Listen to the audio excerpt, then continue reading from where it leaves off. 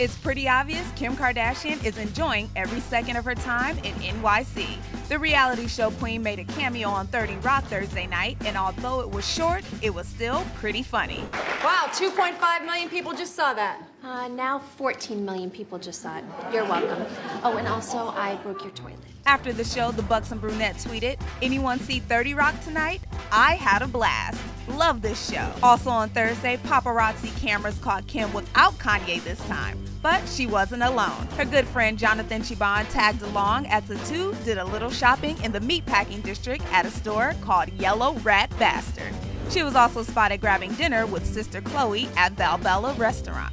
For HipHollywood.com, I'm Vanessa Barnett.